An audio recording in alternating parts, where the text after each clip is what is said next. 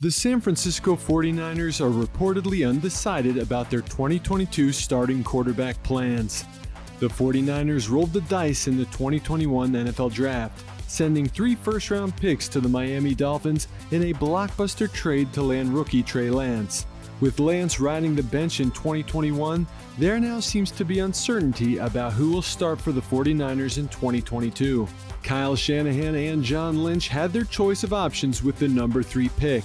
Justin Fields was widely viewed as one of the most talented quarterbacks available, but Lance and Mac Jones were the frontrunners to land in San Francisco. Ultimately, after a prolonged debate, the 49ers chose the passer with the most upside in the draft. As Jones and Fields earned starting jobs with the New England Patriots and Chicago Bears, Lance stood on the 49ers sideline. He started in Week 5 when Jimmy Garoppolo was unavailable, completing 15 of 29 attempts with 192 passing yards, 89 rushing yards, and 1 interception in a 17-10 loss to the Arizona Cardinals.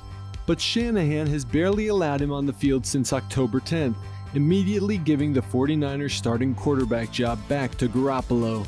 With the 30-year-old veteran playing effectively and Lance seemingly not ready for the NFL, there seems to be uncertainty in San Francisco regarding the starter in 2022. There now seems to be legitimate buzz inside the building about keeping Garoppolo beyond this season. He led a 7-play, 75-yard touchdown drive to beat the Cincinnati Bengals in Week 14 and boasts an impressive 29-13 record in San Francisco. However, Shanahan and Lynch invested 3 first-round picks in Lance and have already lost out on the first year of salary cap benefits that comes from starting a rookie quarterback.